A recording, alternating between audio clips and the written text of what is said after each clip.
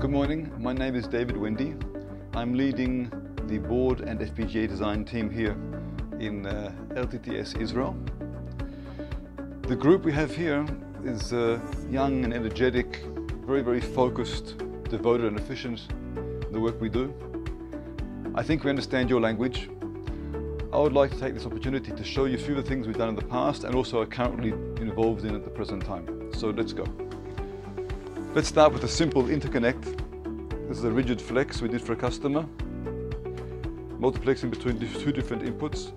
Another simple interconnect which plugs into a television set-top box.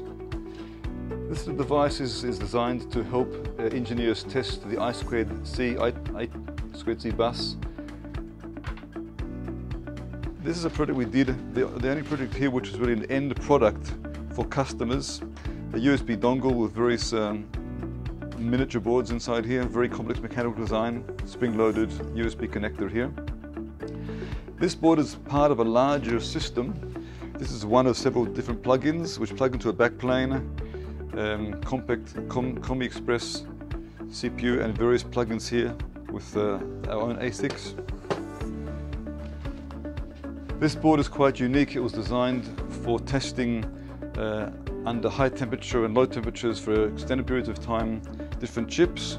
The boards withstand up to 150 degrees Celsius. Quite a complex design here of both digital and analog signals, very high density routing through the backplane to the part here which sits inside the oven. This board we are currently designing. This is part of a evaluation board for a Tier 1 company involving high-speed serial buses, PCI Express, and various voltage margining and clock margining facilities to test their chip. I'd like to take the opportunity to go and look at what the guys are doing this morning. So, good morning, Kfir. Good morning. Let's have a look at what you're doing here. I see here's a schematic open, probably the board that we're debugging at the moment. Here we have some embedded firmware being written for the same board. And here an example of some in-house tools that are designed to help bring up and debug the boards. We see an example of the board and some test equipment. And let's move on to Yehuda. Good morning, Yehuda. So Yehuda's been involved in debugging this board for a Tier 1 company.